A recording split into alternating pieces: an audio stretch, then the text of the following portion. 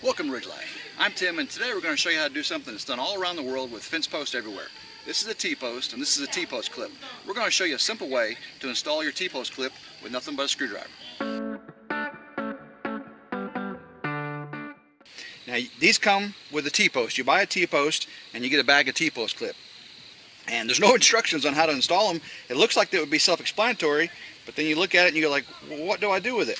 Well, here's easy. You can do it with a screwdriver. Make it simple. They make a special tool, about 12 bucks at Tractor Supply, to do this. But you can use a screwdriver, a pair of pliers, whatever you want. But you want to start with the short end around there, and then just right where you want.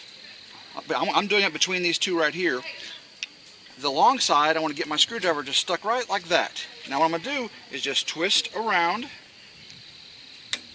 and that side's secure. Now what I can do also is I can get my pliers and bring this side up over if I want it really secure and tight. But you can see it does its purpose of keeping it secure between those two catches on the T-post.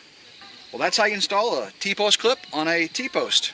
Hope everyone enjoyed that quick lesson. Until next time, everyone have a blessed day and go RidgeLife.